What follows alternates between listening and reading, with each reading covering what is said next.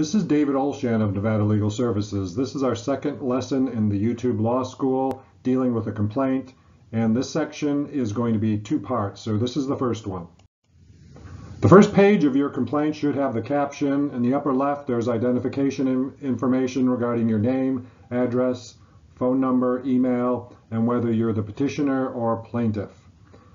In the middle, you're going to identify the court, and back on the left, you're going to have your name as the plaintiff versus the defendant. Of course, the defendant has to be either a person or a corporation. And over on the right, you're going to have the case number and department number. You don't know that prior to filing, but you should leave that language there, those words there. The lesson we're trying to impart to you here is keep it simple. A complaint just needs a jurisdictional statement, or if the court already has jurisdiction, you don't need it. You're going to state why you are entitled to the relief, either money or order from the court, and then you're going to make a demand for money or an order. Of course, you can do both. Rule 8 of Nevada Rules of Civil Procedure and the Federal Rules of Civil Procedure and Rule 9 contain the pleading requirements, and you should go there if you have any questions, but keep it simple. A plain statement is good enough. You're not going to argue the law in your complaint. A dazzling complaint is not going to get you anywhere. It's not going to get you a victory or impress the judge. Don't make legal conclusions like the defendant is guilty, liable, or wrong. You're going to make allegations in your complaint.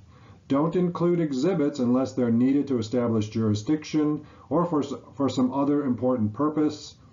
And again, you're not going to win your case by a dazzling complaint, so keep it simple.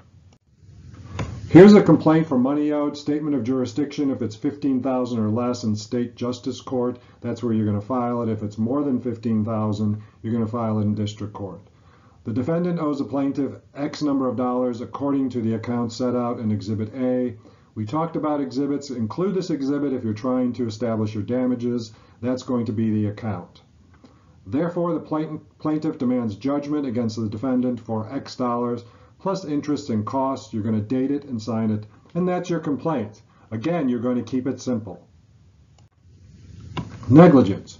You're going to state jurisdiction. You're going to say on such and such date you were driving northbound on Eastern near Sahara in Las Vegas. Defendant did not stop at the red light and recklessly or negligently hit your car. As a result, you were physically injured, lost wages or income, sustained damage to the car, suffered mental and physical pain, and incurred medical expenses of blank dollars. Therefore, you're going to demand judgment against the defendant for blank dollars plus cost. You're going to date and sign it. This is a negligence complaint. It is approved by the federal and state courts. This is all that you need.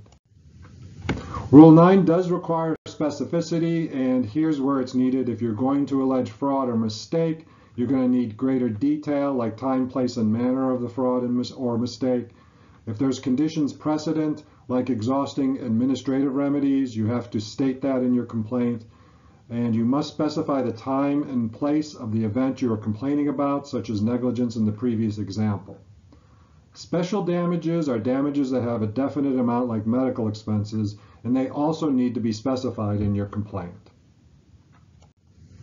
We are Nevada Legal Services. I will be back with part 2 of filing the complaint, but if you want free legal assistance, go to nevadalegalservices.org and stay tuned for more lessons in the YouTube Law School.